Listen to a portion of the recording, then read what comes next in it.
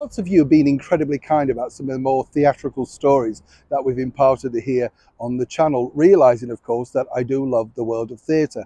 As I say, on a more serious note, it's very expensive now. So when you go out, it has to be something of an experience. I was talking to a colleague recently who went to see Moulin Rouge in London.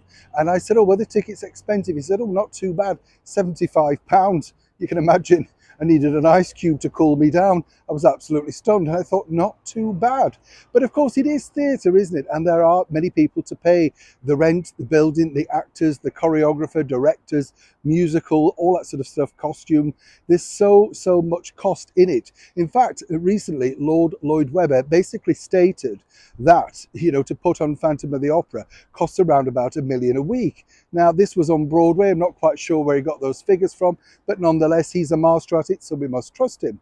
But it's the experience of theatre, isn't it, that basically makes people excited. You go in, and there, if you're going into a beautiful old theatre, you sort of revel in the history of it, how many people sat there before, what were they doing, all of that sort of stuff. But as one colleague pointed out to me, they wanted to know exactly, well, why do we sit in the stalls and why do we pay so much money for them? Well, let me tell you, that wasn't always the case. The stalls, in fact, those are the seats on the ground floor, were normally seen for the cheap people. Let me explain. The bottom line is, even in the Victorian age, when most of the theatres were built by a splendid architect, Frank Matcham, he developed most of what we now know as British traditional theatre. Well, you see, he was designing them to make them look like palaces, empire palaces, hippodromes, that sort of thing. And we all wanted to go along because really we were stepping into something that most of the time, most of us couldn't afford. Carpets, gilt head sort of things, brass rails, that sort of, it was a glamour. It was glamorous life for 2.5 hours.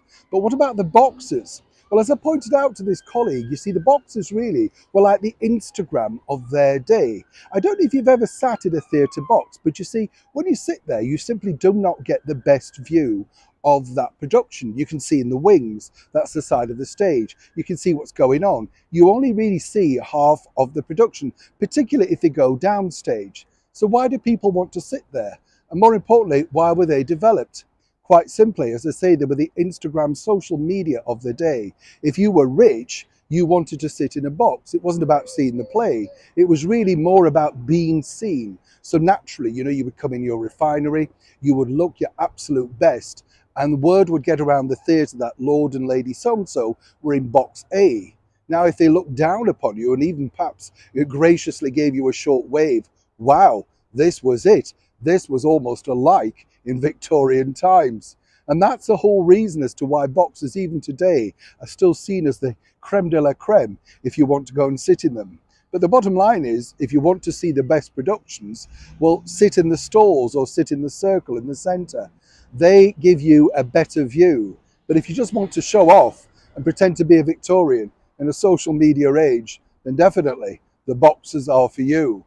But what about the Royal Box? Well, did you know this, that at most performances in any theatre, they're not allowed to sell the Royal Box up until 30 minutes before?